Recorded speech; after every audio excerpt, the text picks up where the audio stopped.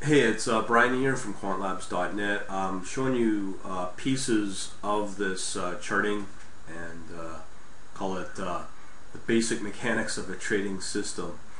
Right here, what you're looking at in this console app is basically IQ feed feeding live ticks for Yahoo, and they're coming in, and this is how fast ticks move in real time. So this is one of the small aspects of this trading platform, and basically what I've got is I got a queuing system between this process or this console application and another one for charting. So I'm going to load that puppy in.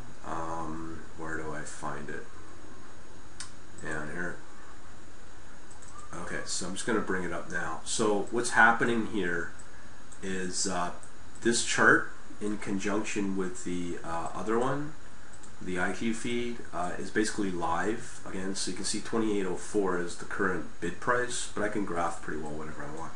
I've also loaded in the live real time for Yahoo as well, so it's 2806. So I guess IQ feed might be a little out of sync on that. Not sure why that is, but it's probably just one of their feature sets. But that's quite interesting. The first time I've ever seen that. Anyways, but you can see that this sort of works. This charting is Dev Express, and it's in real time. Now, just so people understand, this is not a final system. This is just the basic mechanics for a platform, and there's other aspects that I've demoed in terms of execution, trades, and that's all spat out by the trading strategy, which I co-generate from MATLAB and Simulink. But again, this is just the very, very basics.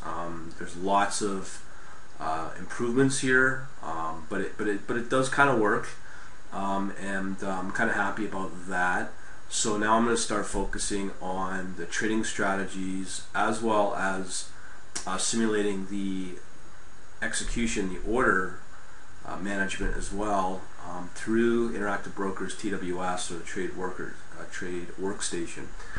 So all in all, it's looking good, and I can get back into my my strategy development with these pieces now kind of there, and hopefully I'm going to be able to start again focusing on my trading strategies. And this is a milestone video for all this.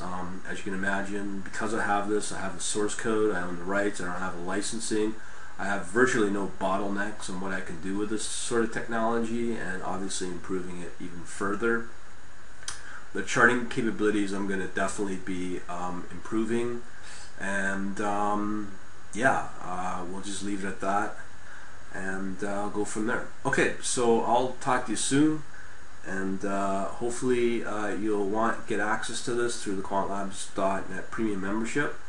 And again, because this is now complete, I can now start putting a hard set date to start closing out that membership to the public. So again, now is the time to get in on it. But other than that, everything's working great, and I'll talk to you soon. Later.